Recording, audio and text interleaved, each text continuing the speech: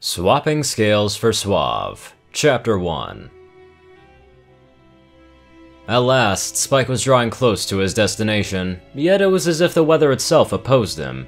Wind whipped against the dragon's body, threatening to tear his alabaster scarf from his throat. Rain pounded against his hard scales in such a powerful torrent that he had to lean into it in order to not be driven back. And yet, Spike continued onward, the now adult dragon cursing his tall, lanky form as he made his way down a tight city street.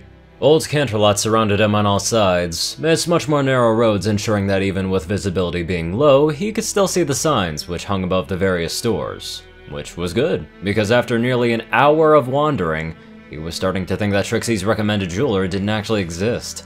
He briefly considered stopping somewhere and asking for directions, only for his pride to get the better of him. He was Spike the Dragon, and after celebrating his 21st birthday not too long ago, he was officially an adult. As such, he was determined to find what he was looking for without asking for help, and definitely without giving up. Now where are you, Gilded Hen? You should be around here somewhere, Spike muttered to himself as he trudged down the street. Straining against the heavy rain, Spike tried to peer into the gloom, his sharp draconic eyes piercing the darkness. Yet even as he neared the end of the street, his target eluded him. That was until something strange caught his eye. Something jumped out at him, and all at once, Trixie's description of the place returned to the forefront of his mind. It's the place with a golden hen on the sign, she had claimed. But, whatever you do, don't go into the store next to it. That guy only sells cursed stuff, and plus his life is like nails on a chalkboard. Shaking off the memory, Spike found himself in a bit of a predicament. Before him, two doors stood next to each other, but unfortunately for Spike, the sign above was being whipped around so hard in the wind that he couldn't tell which one was the correct entrance. Deciding to go with his gut, Spike turned to the left and hoped that he had chosen correctly. Pushing his way into the shop, Spike turned and shoved the door closed once he was through, briefly fighting with the blowing wind. Once the entrance clicked shut, the dragon shuddered and ran a hand down his face. That was brutal, he muttered under his breath. After giving himself a little shake and allowing the majority of the rain to fall from his body, Spike straightened his scarf and looked around, only to quickly find that he was surrounded on all sides by pillars of random junk and bookshelves packed with thick tomes. It was like the store owner had started off selling used books, only to switch focus and become a pawnbroker shortly thereafter. Swords could be seen hanging next to piles of folded flags, and even the odd piece of jewelry.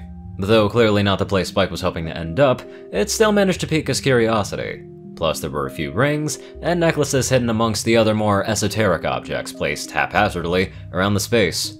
Which meant there was a chance that he could find what he was looking for, even if he hadn't ended up where he had hoped to. Plus, if he was being honest with himself, this way was way cooler than just any old jewelry store. It reminded him of when he joined Twilight in her rare book hunts to Old Canterlot. The sound of parting fabric made the dragon's attention shift to a curtain which had just been brushed aside, revealing a strange elderly stallion with off-white fur and a deep purple mane bound in a braid, which stuck out from beneath a rather strange-looking hat. He also wore a pair of spectacles, which hung on the very tip of his nose, somehow managing to defy gravity by not falling off of his face. His eyes were the color of eggs that had just gone bad, and his heavy clothes obscured his cutie mark, ensuring that it was difficult to identify him. As he approached, he fixed Spike with a slight devilish smile, seemingly unsurprised to find a dragon wandering the shop. May I help you, traveler? He offered in a low, inviting tone. Spike nodded. I'm looking for something special. Oh, then something must have drawn you to my shop. Something powerful, replied the shopkeeper, who turned and trotted deeper into his store.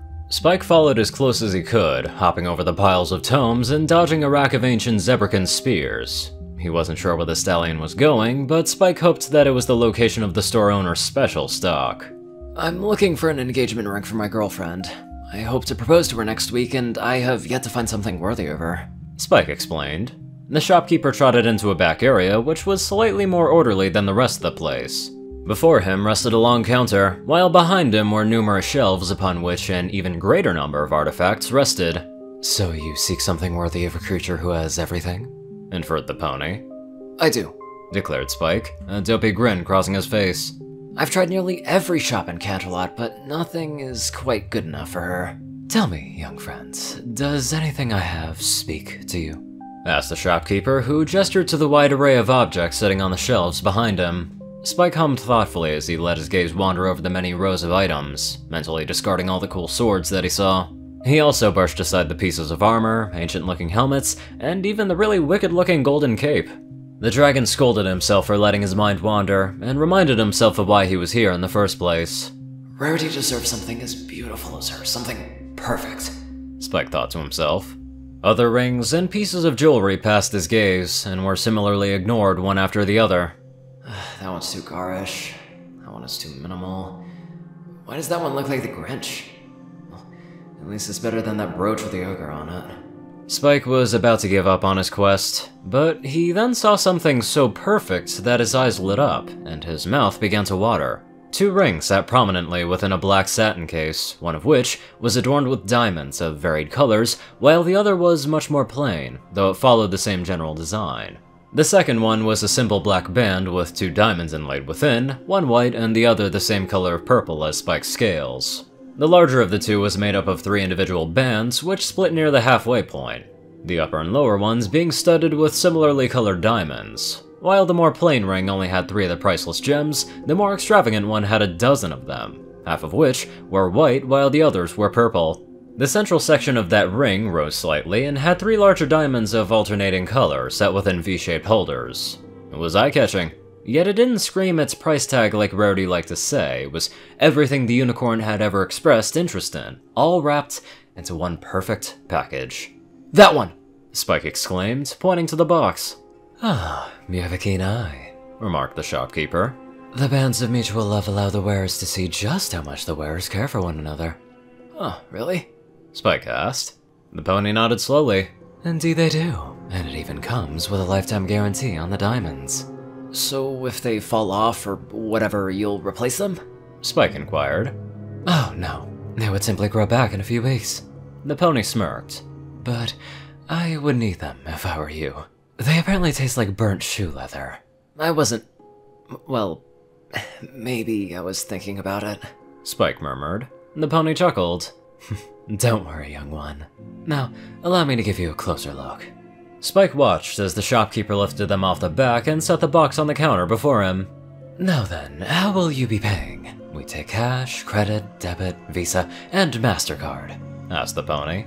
Wait, hold on, Spike cautioned. What if they don't fit? I am a dragon, after all, and most jewelry isn't exactly my size. Hold out your hand, dear boy, encouraged the shopkeeper. Spike shrugged and did just that, extending his hand and splaying his fingers. The pony opened the box and gently placed the larger of the 2 rings on Spike's finger, the band growing in order to fit securely. See? You need not worry about if it'll fit whatever creature is taking your heart, he declared. Whoa, Spike murmured. That is pretty cool. Indeed. And the other does the same, obviously, the pony added. I'll take them, Spike declared. The pony chuckled cruelly, his laughter sounding akin to nails on chalkboard. Oh, excellent. Just excellent, he whispered to himself. Did you say something? Spike asked, looking up from the ring. The unicorn cleared his throat. No. Now, would you like that gift wrapped? I'm trying to figure out what happens if they wear the ring, because I'm not too sure if it makes the relationship horrible, or maybe they're just plain mean to their friends, I don't know. But just like any other story, we find out in the later chapters. Anywho, let's get on to our Suave donators. Top donators: Dash of Evergreen, Peter Coulthard, J Tinman, Darkside, and Ponyman. CourierCruz CI, Strix, Zar630, Narwhals, TacoCat598, Rayden, Dospo, Delta Omega, RuneScythe9852, Ryanny Dragonwolf, Hunter Norman, Austin Roland, Lightning Blitz, Secret Moon, Tal Rasha, The Toilet Snake, Sword Brethren Mordred, Ronin Wandering, Enderai63, Random Person Man Guy, Easy, Jack Cadge, Skyochia, Leslie Prickett, Starlight Glimmer, Squiddy Boy, David E. Sanchez, Soul Dragon, Gaggy, Trey, Shadow Drake, Joe Piercy, Alex F., Rainbow Dash, Teal'ca Anderson, TV Killer, John Becker, Leon Reynolds, Zach Racal, Mr. ECU, Edgar Garcia, One Kingdom 1, Nessa Rusan, Vazuri, Dyslexic Character Sheets, Just a Random Boy, and Hodrick Plencart. Thank you all very much for watching this video, and live life to the fullest.